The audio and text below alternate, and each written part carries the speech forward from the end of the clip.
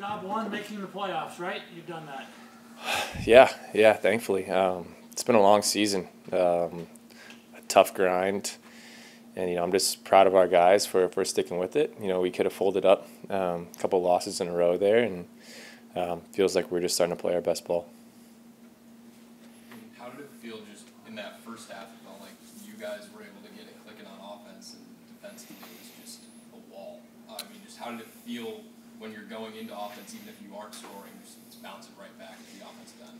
Yeah, weird because it was one of those games where you almost aren't really looking at the clock or the score clock, and you didn't really realize how much we were up by, and so a couple of times you're kind of like, oh, what are we doing? And then you're like, oh, all right, let's just keep doing what we're doing.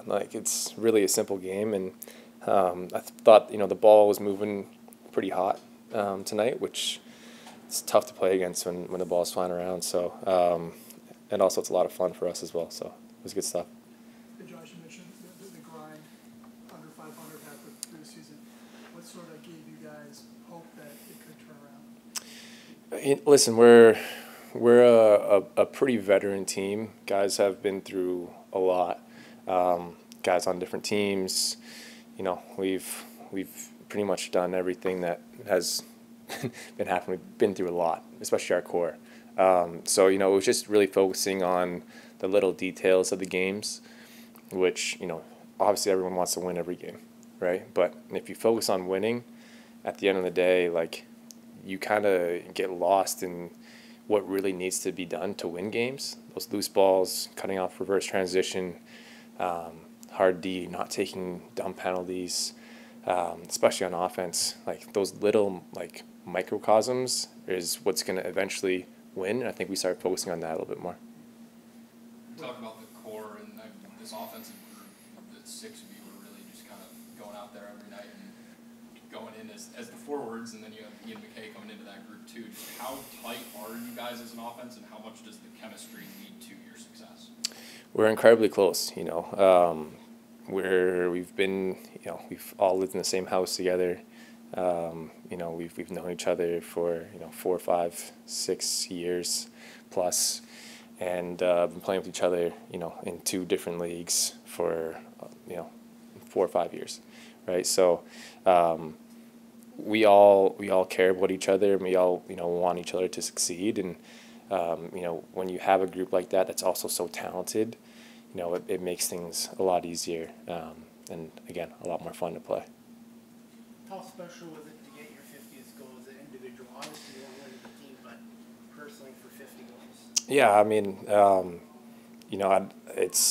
it's one of those things where I've been extremely lucky with the group that I've been playing with this year, and Dane is, in my opinion, the best player in the world, and he takes so much attention and is such a great distributor that I kind of just get to sit on the wing, and people kind of forget about me sometimes. So it's nice. I'm definitely benefiting off the guys around us, and also guys on the left side especially doing all the dirty work. Klooch, B-Rob, Mickey, guys are always just really working hard for me, and a lot of times I get to be on the good side of the ball. So yeah, super appreciative of my teammates and this team. And to see a lot of signs, especially tonight, of the way the defense seems to be coming together. I thought it was maybe the best team game you played over 60 minutes at that end. Yeah. No, it's huge. I think bringing a guy like Paul in really helps kind of calm our defense down. A guy that's, again, 17, 18 years in the league. It really speaks volumes to the difference that made for us. Vino obviously feels more comfortable with him. He's a longtime friend and played with him for a long time, and that calming presence goes a long way in a defense. So not to mention the rest of our leaders back there are doing a great job of stepping up and starting to really understand what we're trying to do, and the way we're playing D is it's championship ball. So yeah, really proud of that group, and not to mention when he got a guy like Vino playing the way he is, it's special. John said he enjoyed playing a game that didn't get down to the last 3 minutes. You've had a lot of those this year. Can that fact just give everybody a little exhale and a little confidence going into the end of the season of playoffs? Yeah, to be honest, I kind of like those games. You know, it's a little bit more fun.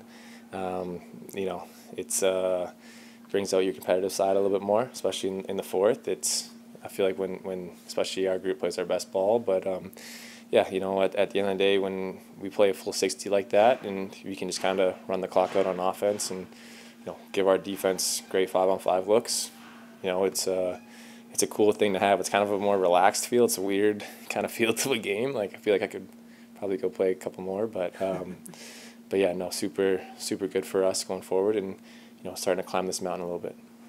That chase goal at the end, when you swing it behind your back, just what's going on? I just saw him cutting, and I just wanted to put it out in front of him and give him a chance at it, and he did something crazy with the ball, and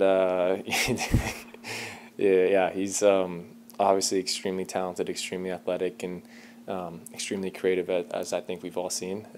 So, you know, anytime you get a chance just to give a guy a chance to make a play, you just let those guys do it, and he's going to do something crazy with it. Josh, how good is his depth on this team? It's incredible. You know, you look at any one of our starting 7 guys, they could go and be a number 1 guy on a lot of other teams.